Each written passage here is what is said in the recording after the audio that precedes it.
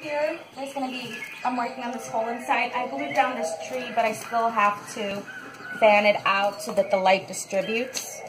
And then as we walk around, I'm going to be remaking the waterfall.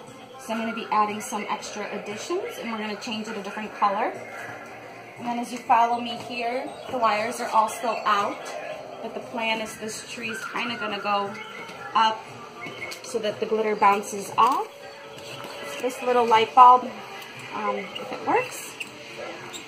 Oh, it doesn't. There's going to be a light bulb inside here, and then I really like these trees because they make the glitter bounce off. Adam's family that's going to come in the fall is going to go here with a fence around it and some lit pieces.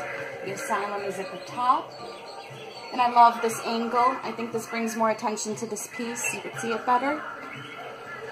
And then if you follow me here, the Monster Mash house is going to be up here. And then at the top, this is going to be the Nightmare Before Christmas World, the moon, the tree house, and Jack's house. And then as you follow this way, we've got some lights underneath here. And then this is the Trick or Treat Lane series. And then up here, we've got a bridge crossing a gorge into the world of the animals. Bats Hotel, and then the rickety train is coming down the mountain.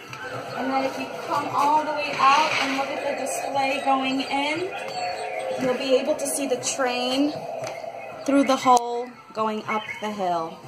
Waterfall, because I'm making it longer, and all you do is you start at one spot and then you just let it slide down.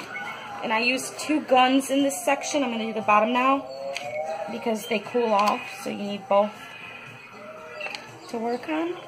And you kind of just let it drizzle. And you let gravity do the work. It's going to push the glue to go down.